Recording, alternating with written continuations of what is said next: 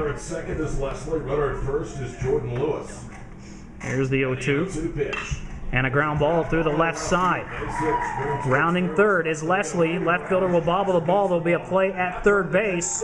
In safely is Jordan Lewis, and LCU increases the lead to 8-0. On Northwestern's Patrick Johnson, 28 innings this spring.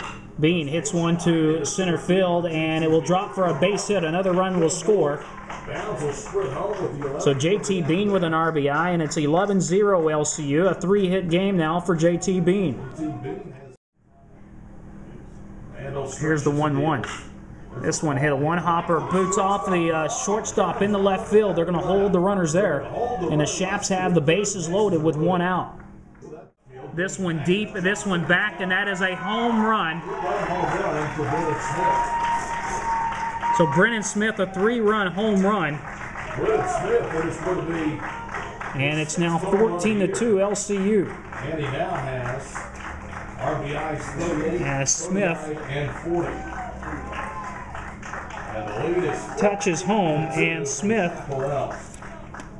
with his 6th home run of the season.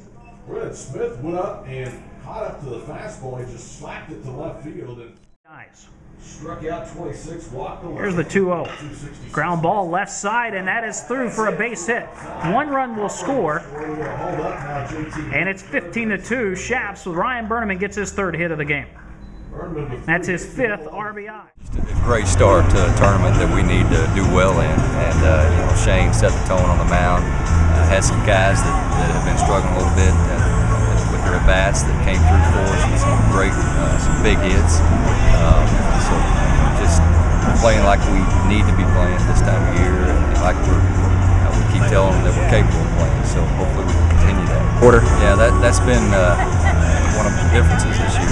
We've got certain guys that are hot at certain times, but we can't get it throughout the entire lineup. And so for the 6 through 9 to get it going as well today, and kind of take some pressure off those front guys is huge for us. That's what we've got to continue to do. I'm really relieved. I know, again, I know we're capable of playing like this. We've shown it at times, but